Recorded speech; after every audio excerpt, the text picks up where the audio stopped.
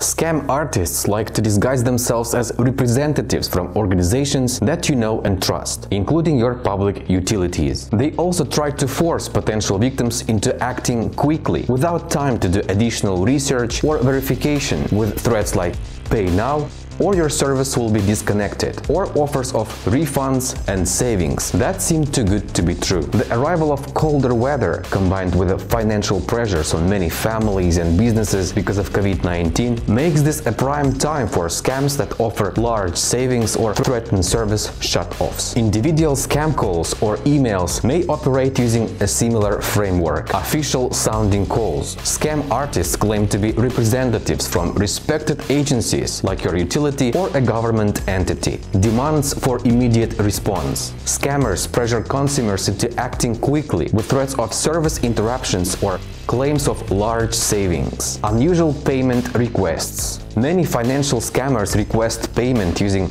prepaid debit cards, gift cards, or wire transfers, which are generally untraceable. Disclosure of personal information. Offers of refunds or large savings may be used to trick you into disclosing utility account numbers and other personal information, which could be used for future fraud. Awareness and education are the best tools for protecting yourself and your business against potential scams. Scam artists try to pressure you into acting quickly, without the time to think carefully about what you are doing, like asking, "Why does my electric utility need payment using an iTunes gift card?" COVID-19 has dramatically decreased face-to-face interactions. Scammers continue to aggressively use phone and online networks to target you, and their tactics are constantly evolving.